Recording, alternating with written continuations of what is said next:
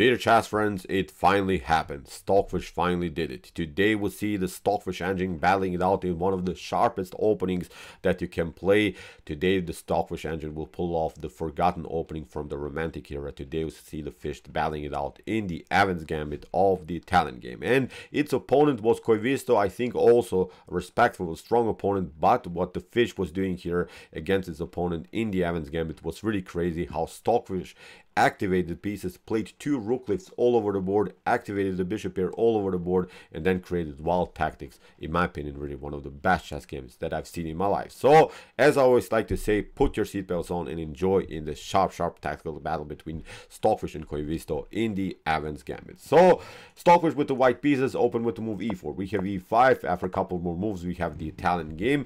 And now, Stockfish pulls off, of course, the impossible move, the beautiful EVANS Gambit. Really wild stuff. So after move bishop to b4, we have now the move c3, bishop drops back, and now the most dynamic variation is of course to play the move d4, and now there are some tactical possibilities with queen to b3 and also activating the knight further into the attack. So we have e takes d4, we have queen to b3, hitting the pawn on f7 immediately. You have to protect it, and now kingside castling here played by Stockfish. And here in the game we have bishop to b6, supporting simply the progress here around the square d4. Stockfish takes out now the pawn on d4. We have now knight to d4. After knight takes d4, bishop to d4. Now Stockfish plays an interesting move, knight to c3. And the problem for black always in these types of positions is that you cannot immediately go for the e4 pawn. This e4 pawn is weak in the beginning, but if you do it, of course queen to c3 is going to happen. If you play queen to e4, then of course rook to e1 is winning the game. If you play queen to f6, then e5 is going to happen. So I would not recommend, of course, this particular line now for black. So after move knight to c3, we have knight to f6, putting more pressure against the pawn on e4. But now Stockfish plays the amazing bishop to a3, forcing now black to play down the move d6, and now rook to d1, hitting the bishop. And now already many things can go wrong. If black doesn't react correctly, the game could be over very soon. For instance, one of the mistakes that black can make for sure is the move bishop to b6. If that happens, the game is, I think, already over, because we'll play simply e5, hitting the center immediately. Whatever you do, I think you face many problems. For instance, queen to e5 will be met with rook to e1, game over for black. The same thing happens, of course, after d takes e5, lose the queen. So you have to go maybe with your knight somewhere, but now look at this. We'll play simply e takes d6. You have to react, c takes d6, but now rook to e1. You can cover, but of course bishop to d6 is devastating. The game is over again here for black.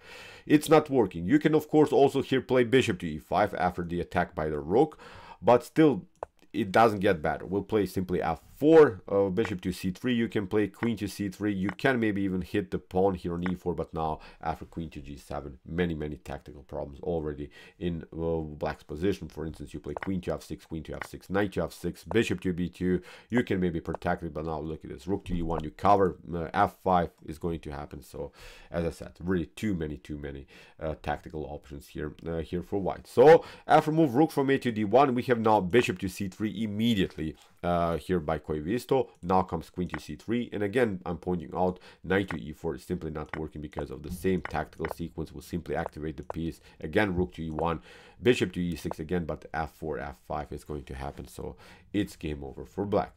After move queen to c3, that's why queen to e5 was played by Koivisto, hoping of course to simplify the game by trading off the queens, because okay, black is up in material and is hoping to get a simplified game for sure, but Stockfish is of course not allowing it. Plays very actively now with the pieces, and again knight to e4 is not good because of some tactics on the e file. F3 could happen. So bishop to b2 also a very dangerous move. So again, too many options here for white.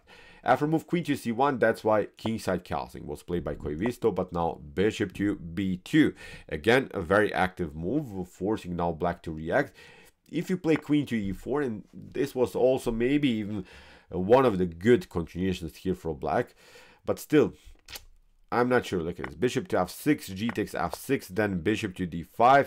You hit the queen has to drop back somewhere, and then you play rooklets. Rook to d3, rook to g3 is of course an interesting path. Also queen to c3 hitting the weak pawn on e5 is also an opportunity. If you stay maybe somehow here on the e file, will activate simply another rook. Rook to e1 is going to happen, then we can play with both of our rooks here.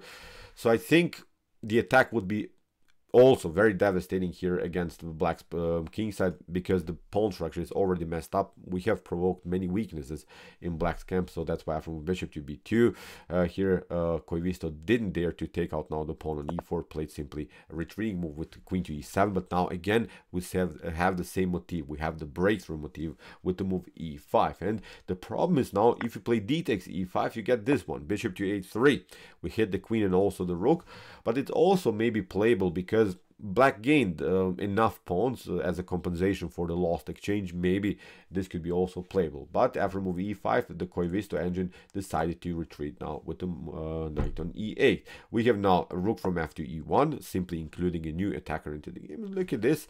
Both rooks on very active files, bishops very active here, the queen ready to get into the game. This is really sick, brutal attacking formation here. I would not love to play now this game from black's perspective, although you're up in material, but basically it's hard for black to use somehow the pawn majority that black has here. Black has of course an advantage here, but if you start to push just some pawns here, it's simply too slow. Meanwhile, white is keeping the attack against your king here. So as I said, you have to first defend, maybe even force a couple of trades of pieces, maybe even force trades of queens. When that happens, I think then black could have a solid game. So in the game we have bishop to e6. Of course, Stockfish plays now e takes d6. It's not allowing the bishops to be traded because the queen is hanging on the e file. So we have knight to d6, bishop to b3. We have queen to d8. Again now Koivisto is finally threatening to trade off the pieces, but Stockfish plays bishop to a4, gets out of the attack. We have bishop to f5, rook to e5, and from this point on I knew that this is going to be brutal. This is going to be sick, brutal chats when Stockfish plays such an attack, when Stockfish plays such an amazing rook lift. And here Koivisto played, I think, a decent line, played bishop to g6, got simply a new defender in front of the king, because we had to say it. Here the black king doesn't have so many good defensive options, so bishop to place the bishop in front of the king was, I think, a good idea. But now Stockfish will show very cool attacking ideas. So first of all, bishop to b3, getting the bishop again on the most active diagonal. So we have king to h8, we have rook to c5, putting the pressure against the pawn on c7. Here Koivisto protected now the pawn, and now the fun starts. Stockfish uses now the rook lift in order to make the move h5, in order to kick away the bishop, and also keeps the pressure here on the c file. So Stockfish gets kicked away with the move b6. We have a rook to c3, and now after move a6 by Koivisto, now comes the most interesting, I think, idea of the game. Stockfish plays the amazing h5. And in the beginning it seemed to me that this is crazy. Why should anyone give up a pawn like this? But Stockfish is creating now new attacking opportunities. After bishop to h5, Stockfish sacrificed the new pawn, but now creates attacking chances here on the h file. Rook to h3, hitting the bishop. And also what is very important, with the move h5, you'll see it in a later stage of the game that actually, look at this, I've noticed it here with the green arrow, that the king has an escape route, so there are no back rank checkmate threats for white. So it means that white can play freely with all of this heavy artillery. So white can play active with the rook, can also play active with the queen. So because there are no checkmate threats on the back rank, that's also a good part about this pawn sacrifice with the move h5. So in the game after rook to h3, we have queen to bishop to g6, and now look what Stockfish had in mind. Now the queen is coming in a brutal, sharp tactical way into the game. Queen to h6 you cannot of course take, because you're getting because of the bishop's activity here on the dark square diagonal. So we have rook to g8, protecting now the pawn on g7. You cannot even play f6 here in order to lock this long diagonal, because then you get queen to g6. So see how devastating really this attack is, how Stockfish keeps the attacking flow, how Stockfish keeps simply the progress here, and creates with simple threats but really brutal ideas for sure. So after move queen to h6, so that's why rook to g8 had to be played. Now we have rook to d5, another rook lift here by the fish. So when I saw now this move, I thought, something wild is going to happen for sure. These rooks are really, really amazing. So queen to e7, we have rook to e5, hitting the queen, and now the queen comes here on f6. If you play even g takes h6, this is not working. Of course, we will have this one, rook takes e7, and then you have to cover yourself with the rook. Then this other rook is coming into the game. Even if you play f6, bishop to f6, bishop to g7 is going to happen in one particular moment. Maybe also this could be somehow defendable in, I don't know, in some human level of chess, but in top engine level, this is winning for white for sure. Although we'll have to say it, black has gained many pawns in this tactical sequences, especially now the game is a little bit more simplified without the queens on the board. Maybe there are some chances in this position for black to make something, but still I would not left you also play now this particular position from black's perspective. So after move rook to e5, that's why queen to f6, Stockfish retreats. Now with the queen we have bishop to f5, and now another beautiful move, rook to h6. It's really wild stuff. If you play now queen to h6, this wasn't played in the game, but look how the fish is creating really madness. Queen to h6 is going to happen immediately. Now after g takes h6, now comes the stunning rook to e8.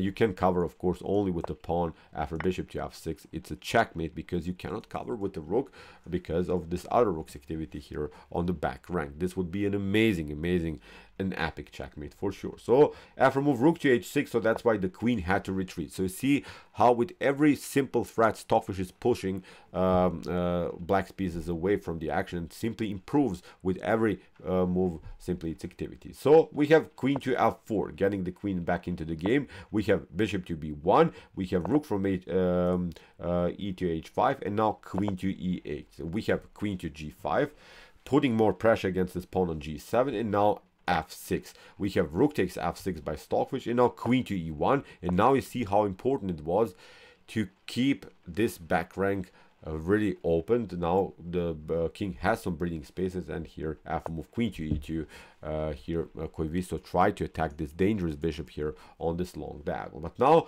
Stockfish found another beautiful plan. Stockfish plays now again rook to f6.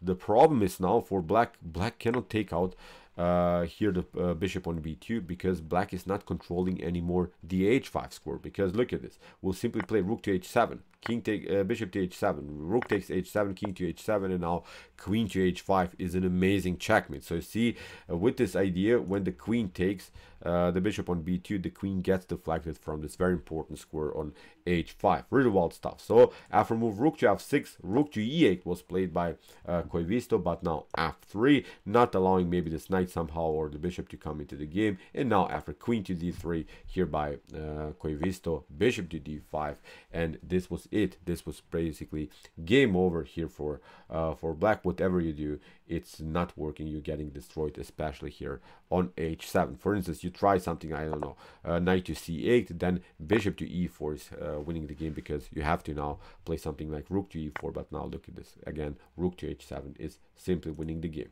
You could also try rook to e6. That was actually Koivisto's continuation to sacrifice somehow some material back. But now after bishop to e6, here Koivisto tried to get back into the game, but it's not working again. Again, this is the same idea. Rook to h7, queen to h7. We have bishop to f5. We have a beautiful interference tactic after bishop to f5, queen to f5. For instance, you can play knight to f6, but now look at this, bishop to f6, and after a couple more moves, it will be still a checkmate here for white. So, what you say? This is sick, brutal. How Stockfish activated the pieces. How Stockfish created again a wild attacking formation. In my opinion, really an epic game. I think the EVANS Gambit is playable if you're, of course, a tactical beast, but it can also go in a different direction if you don't find, of course, these moves that Stockfish will eventually find. Probably many of us would not find many of these moves for sure. So in my opinion, it's still a risky choice to play the EVANS Gambit, but if you want to pull it off, maybe you can use this game as your cornerstone, as your preparation, then build it up with different opportunities, with different sidelines. Also, of course, for black's perspective, there are other opportunities, but still you see the EVANS Gambit can still be played in top engine level. Maybe it can be again played in top GM level. So okay, I hope that you enjoyed this game. I really enjoyed it a lot. Really one of the best chess games that I've seen in my life. If you want to see more brutal attacking games like this, check out our Combat Chess Games Played by Computer series. Here's the link of our playlist, and if you like this content, don't forget to subscribe to my channel. See you soon with some more videos, and what do we say? Chess is the best, of course.